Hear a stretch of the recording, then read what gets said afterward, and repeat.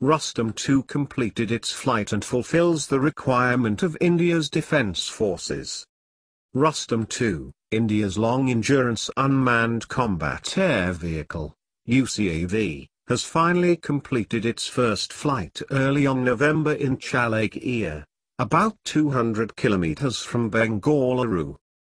Once inducted, this indigenous medium-altitude long-endurance multi-role drone is likely to be an asset for Indian Armed Forces for its surveillance capability as well as for its use as an unmanned armed combat vehicle. Powered by twin NPO Saturn 36MT turboprop engines, the Rustom-II is being developed as a long-endurance surveillance platform capable of deploying precision weapons. With a wingspan of more than 20 meters and an endurance of 24 to 30 hours, the drone needs the runway to take off and land, unlike traditional drone, which makes it more trustworthy. Rustom-II's success can easily fulfill this requirement of India's defense forces. India plans to procure more than 5,000 drones in next 10 years. Countries including France, Israel and the US are eyeing major purchases. Air Marshal Chopra says, "We are hoping big from Rustom-II because if we do not succeed in these basic systems, then for us to succeed in making India in aviation, will be a big thing. So, we have to succeed in light combat aircraft Tejas and Rustom. From Rustom, we will proceed towards the launch of many other drones including our own Aura, advanced unmanned reconnaissance aircraft, and things like that. We have lot of big plans ahead, but it is very important that Rustom succeeds." The capability of automatic takeoff and landing makes it comparable to some of the best in the world.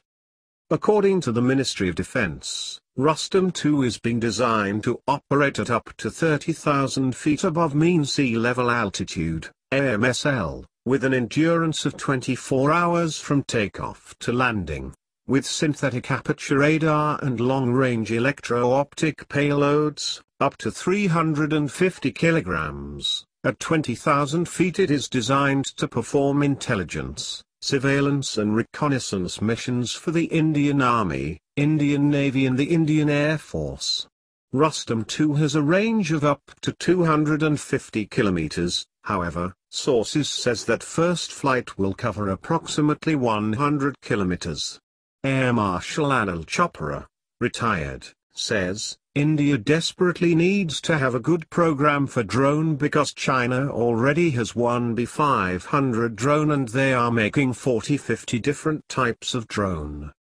There are a large number of manufacturers in China which are doing it and, of course, until now, we have depended on Israeli systems.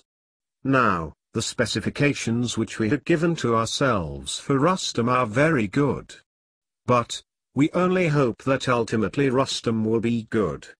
In any UAV there are basically two things which are critical, one is the quality of autopilot which the UAV has and second is the quality of the data link between ground and the UAV through satellite or whatever.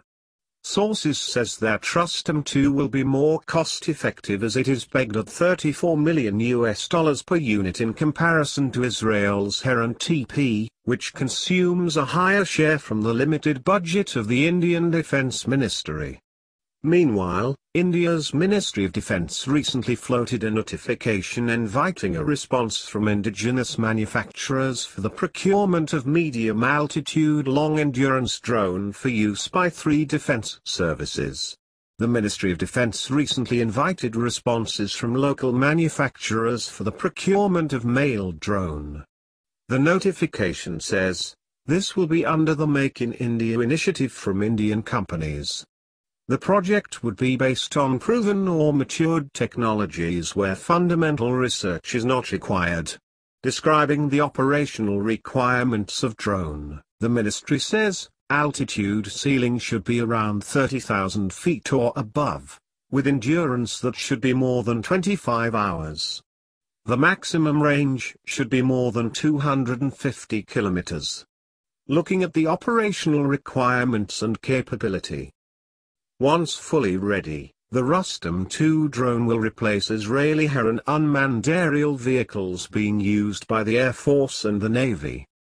The team developing the Rustom-II has faced weight reduction and systems issues, resulting in delay in its debut flight by over 2 years.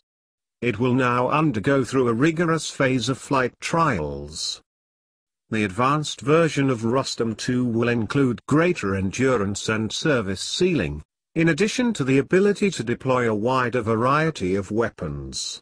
The Indian Army, Indian Air Force, Navy and Coast Guard have all expressed strong interest in the Rustom-II, though firm orders will clearly only land during advanced flight testing.